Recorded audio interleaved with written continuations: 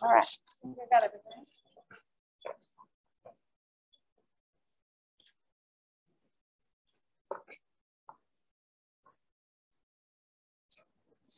All right, we're gonna go ahead and get started. Can you guys hear me okay? Everybody online, if you can't hear me, let me know in the chat box and we'll see what we can do, but we are gonna go ahead and get going. Welcome to New Family Orientation. Tonight, our 6 o'clock session is specifically gonna be focused on mini 4-H. So if you're joining, mini 4-H is our first and second graders. Excited to see a lot of you guys here in person as well as online. And I'm gonna make sure my clicker is gonna work for me. Maybe, maybe not. There we go. So tonight's plan, we're gonna do our pledges because that's the first thing we do at every mini 4-H meeting. We are gonna go over some things about 4-H in general. We're gonna give you a brief history, and then we're gonna do some breakout sessions. So mini 4-Hers, you're actually gonna get to go play a really fun game with some of our junior leaders to learn more about 4-H while I talk to your parents. I promise parents, you're not gonna get to play a fun game, but you won't be super bored, I promise. And then we are gonna talk about some upcoming events, deadlines, and information, and do some Q&A. So let's get going with our pledges. And I'm gonna actually have our junior leaders. Junior leaders, could you guys come on up here? You're gonna help me with our pledges, please. Our junior leaders are 7th through 12th graders that have decided to take more of a leadership role within our 4-H program. And you will see these guys at a lot of your mini 4-H meetings because they help me do the activities. So we are going to do 2 pledges tonight. And at every 4-H meeting, we have our Pledge of Allegiance, and then we have our 4-H pledge, okay? So I'm gonna ask you guys to stand, and we also have it up on the screen in case you need the words. We're gonna do the Pledge of Allegiance, and then we'll go over the 4-H pledge once before we do it all together. So I pledge allegiance to the flag of the United States of America, and to the republic for which it stands, one nation, under God, indivisible, with liberty and justice for all. All right, so stay standing. And now we're gonna go over our 4-H pledge. So 4-H has 4 H's. We have head, heart, hands, and health. So in our pledge, when we say the word head, you're gonna point to your head, okay? When we say the word heart, you're gonna put your hand over your heart. When we say the word hands, you're gonna hold out your hands. And then when we say health, you're gonna kind of go all down your body because health is all aspects, right? Okay, so I'm gonna test you. And you guys online, if you wanna do this too, I'll be watching everybody. Okay, so where do you point when we say head? Where do you point, or what do you do when we say hands? Ooh, you guys are good. What about heart? And health. Oh man, you guys are good. Okay, so we're gonna do this all together now. You can follow along. Junior leaders are here to also help out with those motions as well. So I pledge my head to clearer thinking, my heart to greater loyalty, my hands to larger service, and my health to better living for my club, my community, my country, and my world. Awesome, great job. You guys can grab a seat, go ahead and sit down. Good job online if you were participating as well. So a little bit about who I am. So you're like, who's this crazy person up there talking all about 4-H? My name is Katie Sweet. I'm the 4-H Youth Development Extension Educator here in Hendricks County. I have been here since 2015, and I've been involved with Extension since 2013. I graduated from North Carolina State University with my master's, go Wolfpack, and I went to Ball State University to get my undergrad degree in public relations and advertising. I am a complete 4-H nerd. I knew I wanted to be a 4-H educator from the time I was in 8th grade and attended a 4-H trip to Purdue University. Because how cool is this job? I get to work with awesome kids just like you guys. So I'm super excited to be here. This was a fun promo we did a couple years ago with enrollment. So that I got to be Mr., Miss Incredible, whichever one I was. So I want to know a little bit about who is here tonight. So how many mini 4-H members do we have? And those of you that are online, you guys can raise your hand, type in the chat box, do whatever you'd like. So how many mini 4-Hers do we have? Yeah. And how about parents, guardians, helpers, aunts, uncles, anybody, adults? All right. How about volunteers? Guess what? If you raised your hand to that last question, you could raise your hand to this question. So just to give you a little bit about what 4-H is, we are the largest non-formal youth serving organization in the country. We are volunteer led, so I wasn't really joking about that. You could be a volunteer if you wanted. We'll talk more about that later.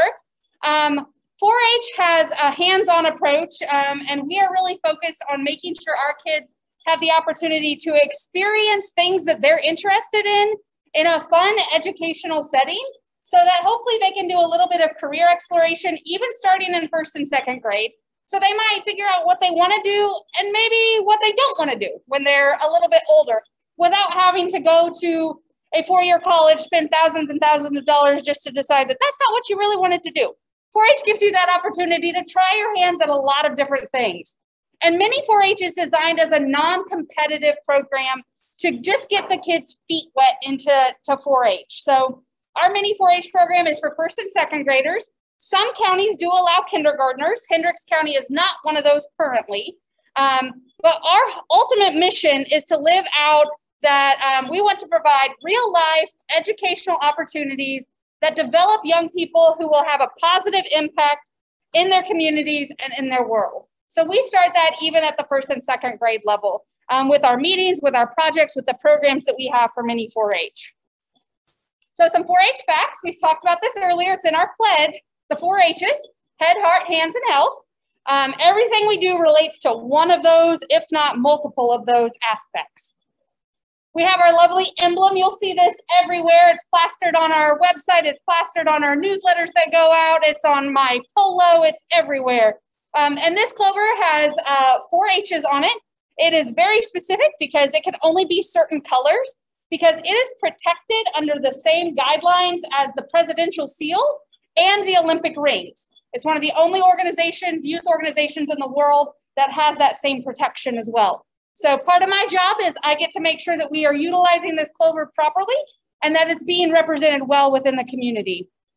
Our motto is to make the best better, and our colors are green and white. So you can see our lovely room here. Those of you joining online, you can see behind me, we've got green and white curtains even going. And we've got lots of different areas that we cover in 4-H, including STEM, healthy living, and citizenship, which we now call civic engagement. So a brief history, some fun facts about that. It all started with corn and tomatoes. In 1902, the world was changing in agriculture, and farmers were being a little stubborn and really didn't want to change. So we had some adults at the universities realize that if they could teach kids and have contests for kids to grow corn, the kids were going to be innovative, right? They were going to figure out how they could grow the most corn to win that contest. Well, pretty soon the adults started to take note, and 4-H grew and grew and grew because these kids were outgrowing their parents' corn yields. Same thing with tomatoes. Kids were able to plant, harvest, can, and sell tomatoes. And they all had to do this with record keeping too. Sort of sounds like early 4-H, right? So we started with corn and tomatoes, and boy, have we come a long way. Look how much we've grown. This is one of our mini 4-H days from a couple of years ago. This was our color run we did around the fairgrounds. Everybody got to have some color. We did some, we got really messy, had lots of fun, did some healthy living activities related to it. But now in 4-H, we do still have our traditional agricultural roots, but we've expanded to include things like photography, arts and crafts, robotics, electricity, you name it, we have something for you in 4-H. So now we are going to take some time and we're going to do our breakout session. So mini 4-Hers, if you would like, you don't have to. You are welcome to head back and hang out with our junior leaders and play some games. Parents, guardians, you're welcome to hang out here. If you really want to, you can go play the game, but I have some very important information I will be sharing. Those of you online, sorry you're kind of stuck with me right now, but I promise it will be a lot of fun. And while they're moving around, I'm going to make sure, do we have questions? I see a John, do you have your hand raised? Do you have a question?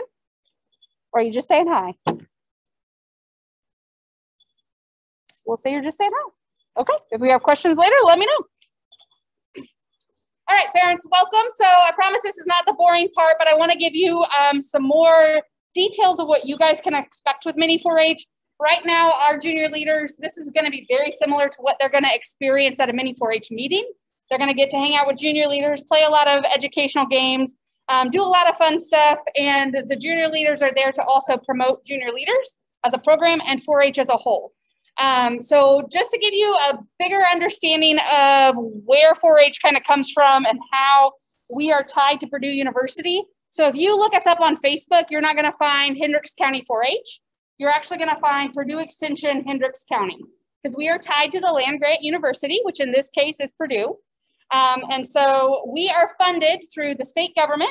We are funded through USDA and NIFA at the national level. And then we also have funds that come from the county level. And so all of that goes to Purdue.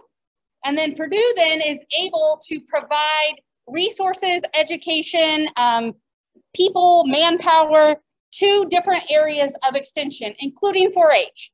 And in our county, we have a 4-H educator, which is me.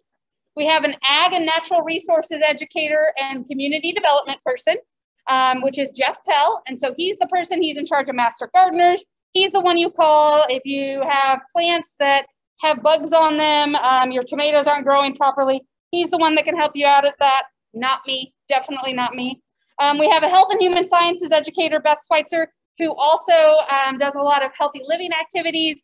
And she is one that you would call if you had a canning question. Again, not me, but she is part of Extension as well. And then we do have a fourth one I didn't get a chance to add up there, a community wellness coordinator, Mindy Duckett.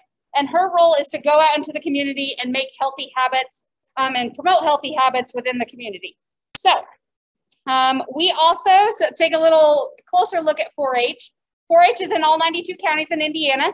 Each county is going to do things just a little bit differently. So out of curiosity, how many of you are 4-H alumni? Like you did 4-H when you were a kid? Okay. How many of you did it not in Hendricks County? All right. Me too. I'm a transplant. It's okay. Great to have you here.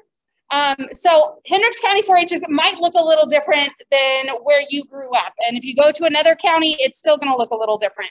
But in general, this is sort of the structure of 4-H.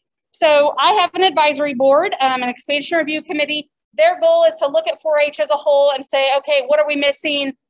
Where can we improve 4-H? What do we need to do to make things better?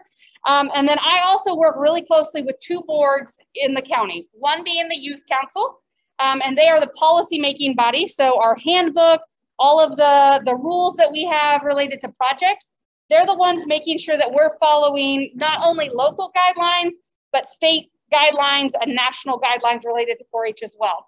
And they play a big role in our flower sales and a lot of other things we do as well. And then the fair board oversees the fair and these facilities. We are very lucky in Hendricks County to have awesome facilities, and we have a board that works hard to make sure that things are up to date, make sure our fair is going to run as smooth as possible, and that we have everything we need to make this fairground successful. And then you can see we have clubs, workshops, 4-Hers, and volunteers that really make our program happen. We'll look at each of those a little bit differently or a little bit detailed here in a bit, but that's kind of the structure of 4-H in general. Many 4-Hers would obviously fall in our 4-Her category. So some terminology just for you guys to know. You're going to hear the word 4-H online a lot.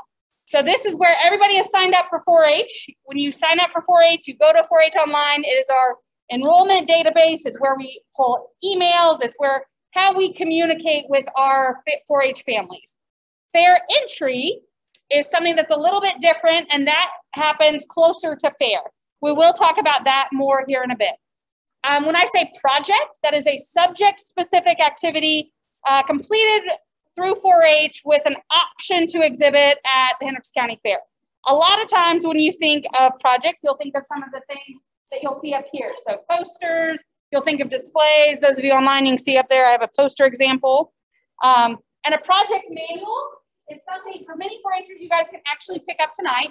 These have activities in them as well as exhibit guidelines. So if I'm a first grader and I'm showing farm animals in here, it'll explain what you need to do to exhibit at the Hendricks County 4-H Fair.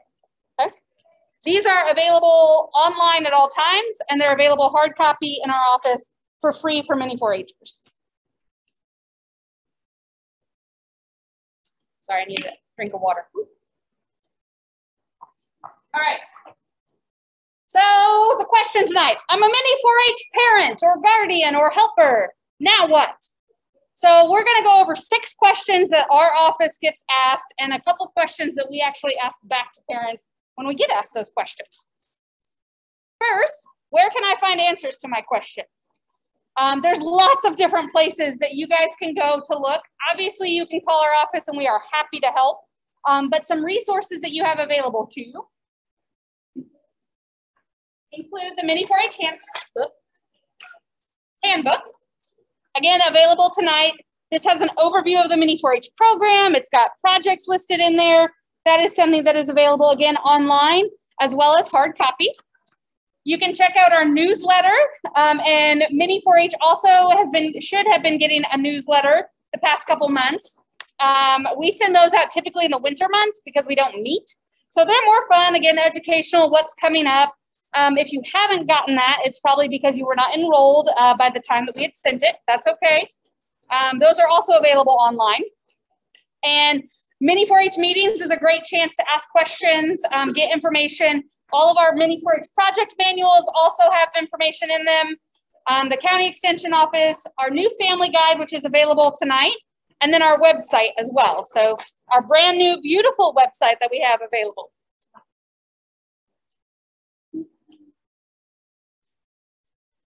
Number 5 is, I mentioned 4-H online and fair entry earlier. So we always get the question, do I have to do both of them? And what's the difference? So 4-H online, that's our enrollment database. That's where you're gonna say, I'm in Mini 4-H. I'm taking these 2 projects. I'm gonna be in the Mini 4-H club because then Mini 4-H is really only the Mini 4-H club for our kiddos. And that's where you can register for events. Eventually, when the kids are older, you can do scholarships through 4-H online. So that's kind of our hub for data collection, okay? That happens starting October 1st, and it goes really all the way up until May. We try and encourage a January 15th deadline, just because that's when we stop using our old email database for 4-H online and start using the new year. So if you enrolled January 16th, that is okay. We're not going to kick you out of 4-H, and there is still time to enroll, but it's all going to be done on 4-H online. Fair Entry is a secondary website that is connected to 4-H online. This is fair specific. So this is where on 4-H online, you've enrolled your Mini 4-Her.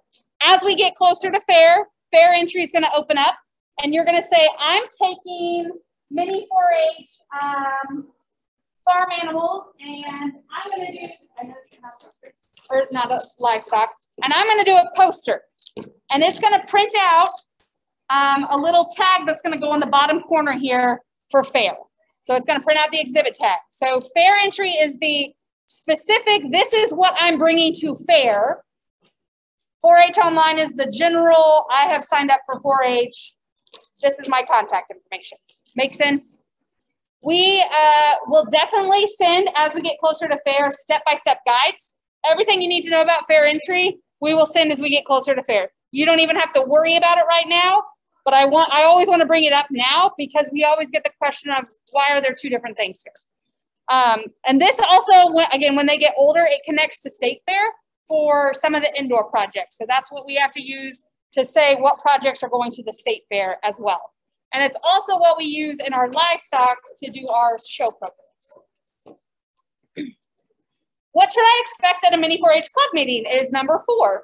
Like I mentioned, this is very similar to what will happen at Mini 4-H. We'll do our pledges. We'll do a mixer, have some sort of introduction activity.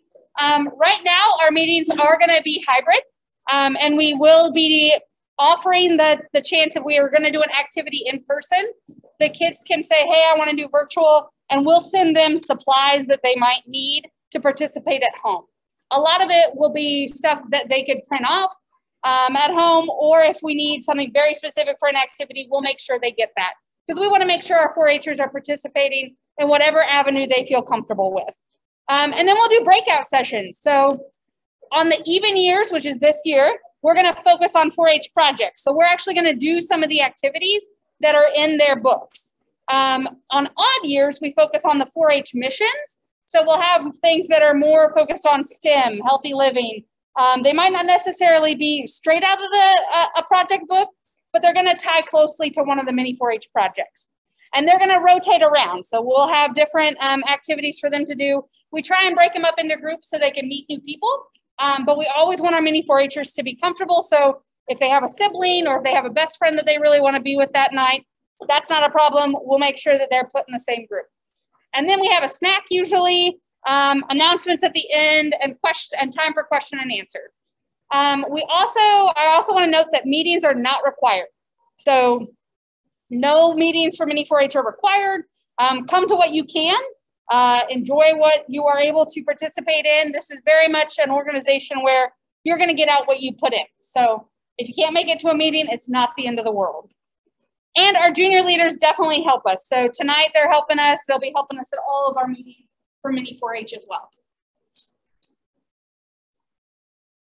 Number 3 is, how does my child pick projects? We always ask the question back, what does your child like? Do they like Legos? Do they like drawing? Do they like taking pictures? Do they like animals? What do they like? Because that's going to help us figure out what projects they can take and what other programs that they might be interested in within 4-H. So check out the mini 4-H handbook. It has a list of all the projects and what the displays would be, exhibits would be, activities, everything's kind of in that handbook for them to look over. Find a project that relates to your child's interest. And it's a good idea to start with 1 or 2 projects. And in mini 4-H, you can only take 1 or 2 projects, just because we really don't want kids to get overwhelmed, come in, do all 20 projects, and then feel really discouraged when they only finish 1. So this is just their chance to kind of see what's out there, see what they like. You can take as many books as you guys want. So again, it's all online as well. Your 4-Her can do as many projects as they want and explore as much as they want. When it comes time to fair, though, they can only bring 2, 1 or 2. Mini 4-H has projects. Ask friends who are involved in different projects. What do you like? What do your kids do? Maybe my kid would like that. I mentioned mini 4-H kids can exhibit up to 2 projects. That's also a logistical thing too. We have a lot of space, but if every mini 4-Her brought 5 projects, we'd be in trouble. So 1 or 2. And then once decided, make sure it's in 4-H online by May 15th. So I mentioned before that as adults, you could also become volunteers, which are very important to our organization. All of our volunteers that work with your kids go through a screening process. We know that your kids are your most prized possession, so we want to make sure that they are safe. So there's an application and a screening process. We do a background check. We do an adult behavioral expectation list that we go over with all of our volunteers. They have to also have a 4-H online profile and go through a youth safety and diversity and equity and inclusion training as well. On top of that, they get to meet with me, and they get to be placed within our program. So if you are interested, I know that sounds like a lot, but again, we work with kids, so we want to make sure that they're going to be kept safe and that it's going to be a good connection for not only the adult to be involved, but for the program to find what's going to be the best place for you to be a volunteer within our program. We do have applications available tonight if you're interested. We also have them online for those that are joining virtually. They are available on our website to get that started. There's lots of different ways to get involved, especially after 4-H or after mini 4-H. I will say I always love extra hands at mini 4-H meetings. Parents at the mini 4-H meetings, you are welcome to stay. Again, it's going to be very similar to this. We'll do activities. You can hang out, bring a book if you'd like, you know, hang out, get some work done. That is up to you, or you can go watch your kid play. Totally up to you. But it's always great to have extra hands. If you are looking to take that next step and be a volunteer, let me know and I'd be happy to talk with you. In regular 4-H, we have lots of opportunities from club leaders, assistant club leaders. Spark programs are our shorter experiences for kids. Chaperones for trips, getting on boards, committees, and then fair volunteers as well. So lots of different ways to get involved as a volunteer. And I'm going to give my warning to the junior leaders. Junior leaders, this is the last slide. the last one is, what are the important dates for mini 4-H?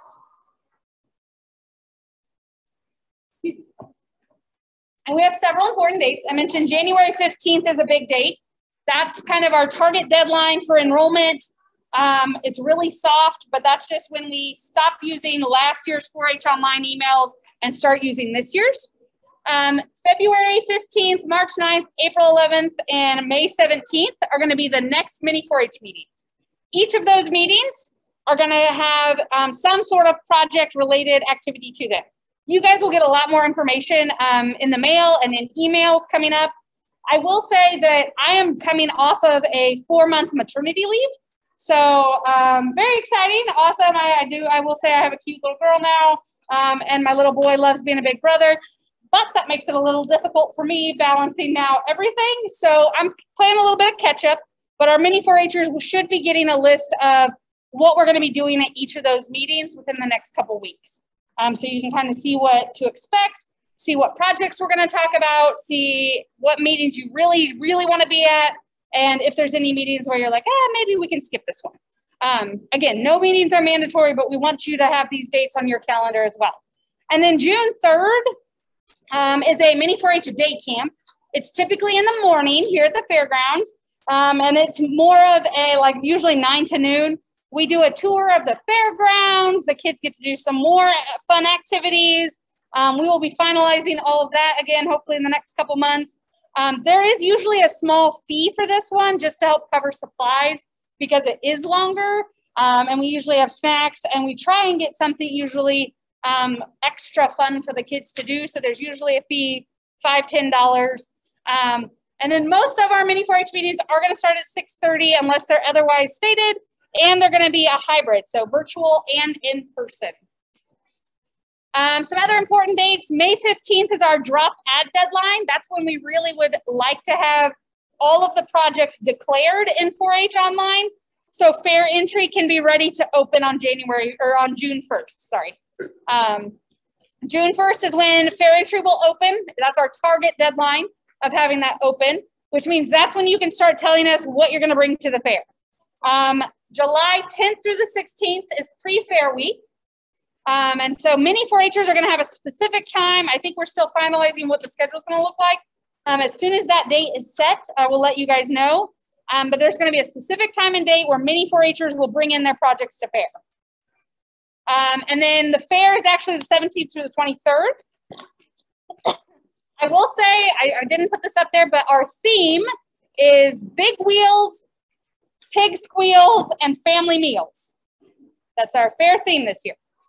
So we're very excited to do some fun activities related to those things, whatever they may be. Mini 4-Hers are also going to be invited. We've had, for the past couple of years, a mini 4-H day at the fair. In the past, we've been able to participate in the parade. We're not sure if we're going to have a parade this year, but we usually do something special for the mini 4-Hers one day of the fair. In the past couple of years, it's been a Sunday. Still trying to figure out that scheduling this year, or whether it's going to be that Sunday or a different day. And then July 24th is the Sunday after fair, and that afternoon is the achievement program. We would love for our mini 4-Hers to come celebrate with us. Usually involves a meal. We recognize our 10-year members, but we have started to recognize our mini 4-H members that are there too. At least give them a chance to stand up, wave, say hello, because there's a lot of mini 4-Hers. But we want them to be able to see what they can also do if they're involved in the 4-H program. So before our kids get ready to head back over here, are there questions you guys have before we go over everything last minute I have? Junior leaders, you guys can head this way.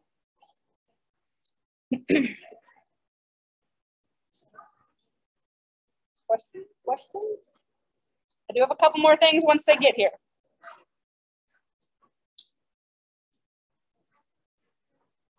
All right, and as they're regrouping, anybody online, if you have questions, if you want to type those in the chat box, let me know. We'll make sure to answer those.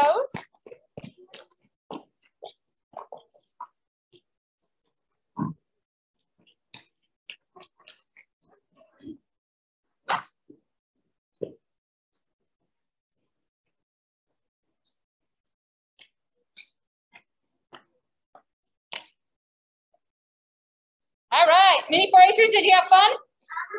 Yeah, did you learn a little bit about what projects you might like? Maybe? Yeah, at least you moved around a little bit, right? Awesome.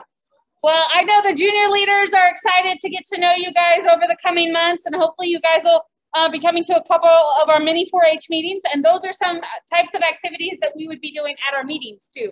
So what's next is the next question. Next is it's time for you guys to pick out your projects. What are things you like to do? Pick up some project books, look at them, start working on them. It's never too early. I'll say that knowing that most people will wait until the last minute, because I too was a 4-Her that waited until the last minute. We got livestock, that's not many. Get involved, so come to meetings when you can, read the newsletter for upcoming information, and then stay tuned for specific fair information coming in the next few months. Flower sales are going to be coming up. Many 4-Hers, you will see this. This is our biggest fundraiser as a county 4-H program that we do. Many 4-Hers are invited to participate, but they don't have to. Nobody actually has to. It's encouraged for the older kids to participate because it helps their clubs get a portion of the funds. Many 4-Hers, you are more than welcome to sell flowers, but again, you don't have to. We sell poinsettias. We sell petunias and geraniums. It's a great money maker. We would get a portion of the funds that you sell. And then if you sell for every $100 you would sell, you actually get 5 cafe bucks, which you can spend at the 4-H cafe during fair. Again, mini 4-H, we're just getting you guys interested in 4-H. You're welcome to do this. You don't have to. If you do decide to do it, it needs to be turned into the extension office by March 21st. So you guys will get information about it. Like I said, and the funds, the other funds that this goes to is our youth council, and it helps send kids on trips. It helps pay for programs and awards and scholarships, all types of things that 4-Hers can participate in as well. Tonight, you guys can grab a new family guide if you have not already. It does show a lot of information about our 4-H program. Again, it's also available online for those of you joining virtually. There are other handouts. We've got our mini 4-H flyer, again, available on our website too. And I think the volunteer application is over there as well. My contact information is up on the screen. If anybody would like to take a picture, you can find us on Facebook, Instagram, Twitter, or YouTube as well. That is our lovely website. It's really, really, really long. Honestly, the best thing to do is if you Google Purdue Extension Hendricks County or Hendricks County 4-H, it'll pop up. So I would like to now open it up for questions. Ooh, I'm ahead of schedule. I'd like to open it up for questions. And if possible, for those of you joining tonight, if you wouldn't mind taking a couple minutes to fill out this comment card. And those of you that are virtual, I'm going to put the link in the chat box for a survey as well. But I will answer any questions you guys have now. Online, feel free to unmute or type it in the chat box as well.